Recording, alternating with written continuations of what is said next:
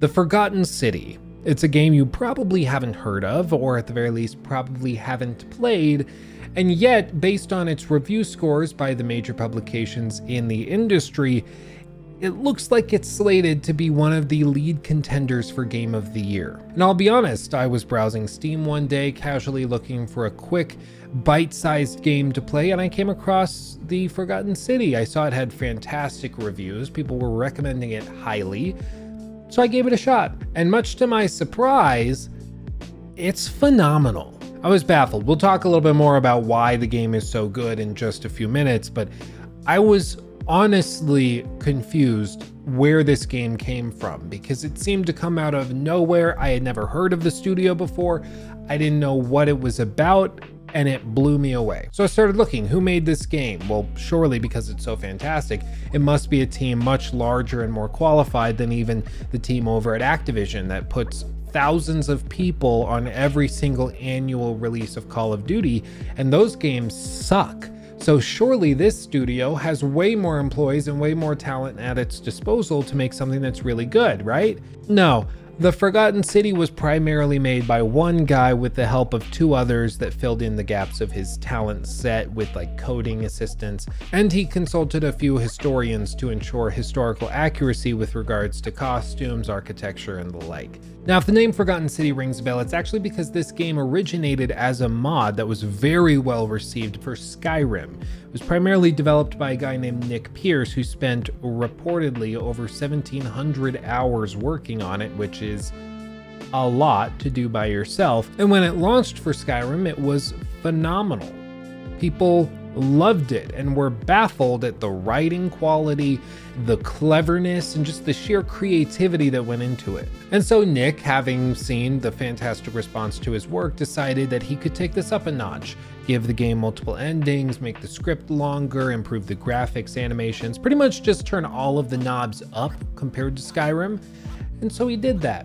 Spent the next few years working on the Forgotten City standalone game, and here we are. But don't get it twisted, this game is so different from the base mod. Most people who played the base mod will be very glad that they gave the game a chance. There's way more stuff going on here. There's multiple plot points that didn't exist in the original mod. All of the characters are reworked. All of the dialogue is reworked. There's 4 different endings based on your choices that all tie together. It's phenomenal. So even if you were one of those people that happened to play the narrative mod for Skyrim, give it a chance. Trust me. But what exactly did make this game so fantastic? Why is it in the running for Game of the Year? And why is it in my top 2 for Game of the Year right now? Well, I'm going to break it down. Now, I'm going to avoid very carefully big plot points that are spoilers. I'm only going to discuss the opening sections of the game, and the footage I've been showing you and I'll show you throughout the rest of the video is very bland. And the dialogue that you'll see on screen is not going to spoil anything. So rest assured, you can watch this video and go play the game. It's okay. But before we get into all of that, I do have to take a moment and thank the sponsor of this video, Keeps. Did you know that 2 out of 3 guys will experience some form of male pattern baldness by the time they're 35? Well, I did, because my wife's side of the family has a lot of issues with male pattern baldness. And for a long time, people just had to accept this. Like, if your family is bald, then you're gonna be bald. Oh, well, what can you do about it? It's genetic. But actually, there are ways that you can treat it, and even that you can treat it from home. Keeping your hair is no longer a privilege of the wealthy and famous. It's actually something that everyday people can afford and manage to do themselves in the privacy of their own home, while still having 24/7 access to a doctor that works at Keeps that can walk you through all of the different questions that you might have with regards to the FDA approved medications that you're going to be using to keep that head of hair. So if you're ready to take action and prevent hair loss, just go to keeps.com/Luke Stevens or click the link in the description box below to receive 50% off of your first order. That's keeps.com/Luke Stevens. The game begins simply. You start speaking with a young woman that you meet outside in some sort of forested area. She says that she just saved you from the river and that she also saved someone else, but that he wandered into the ancient building that's close by and she hasn't seen him return. You can talk to her a little bit about her past, how she got there, ask for her name, or even ask questions about yourself, what your past is, even though she doesn't know much of anything because after all, she did just pull you out of the river. She's very cryptic, and the only information she gives you is that her name is Karen, though she does seem much better behaved than most. You tell her that you'll help her find the stranger that she pulled out before you, so you enter the same caverns, and inside, you find a body. He's hanging with an inscribed tablet nearby, and it turns out it's the man, the same one that you entered the cave looking for, though it looks like he's been here dead for far longer than he's been missing. When you read the tablet nearby, it describes his torturous existence in a way that can only be described as cryptic.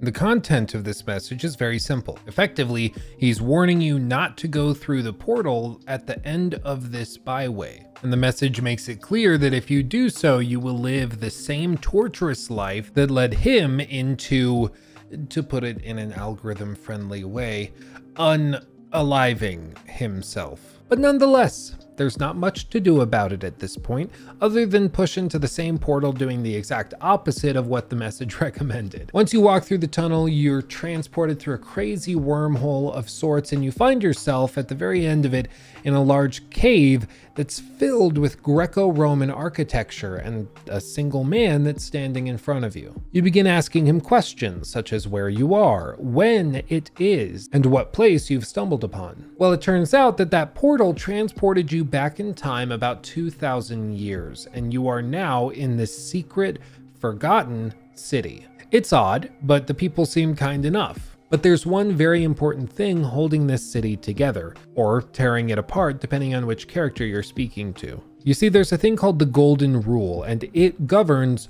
all behavior in the Forgotten City. You see, if anyone commits a sin, everyone in the city will die. And this brings up all sorts of interesting philosophical topics that have been debated for, at this point, millennia, such as whether or not force can actually encourage moral behavior. If you're forced to do something under threat of death, are you actually behaving properly? Are you being moral if you're just doing so out of fear? And that topic is very central in this game. It's brought up time and time again, and it's actually pretty intelligently discussed. All sorts of different characters present different ideas that are intriguing, interesting, and get the player thinking in different ways as well. You see, the player character was brought to the Forgotten City because this character, the Magistrate Sentius, performed a ritual of sorts that summoned him to the altar, and that can only happen if Magistrate Sentius sees that the city is about to collapse thanks to somebody's breaking of the Golden Rule. In other words, if somebody breaks the Golden Rule in some variation within the city, Magistrate Sentius will sprint to the shrine and perform the ritual, bringing the player back, killing him in the process, but by bringing him back, it restarts the time loop and the cycle to the beginning of the day. What this means for gameplay is that if the player does something that they're not supposed to, in other words, if they sin by killing a character, stealing an item, lying to somebody in a very obtuse way, that will trigger the breaking of the Golden Rule, and in turn, all of these golden statuettes will come up, begin firing arrows at you, which would turn you gold if they strike. So you sprint back to the portal, he performs the ritual, the cycle repeats, and then you go back from the very beginning of the day, just like you restarted the game. However, like a lot of other time loop games that we've seen this year, such as Deathloop or 12 Minutes, you're going to carry forward the information that you gained in that particular run, so you can cut a lot of corners as you learn more things, more tips and tricks, discover new routes, passwords, keys, things like that. Granted, it's not revolutionary, but it is fantastically well executed in this game. I have a standalone video coming for Deathloop, where I break down why I think that game actually is not very remarkable at all. In fact, it's far, far from a masterpiece in my mind. And in those videos, I'm going to break down exactly why.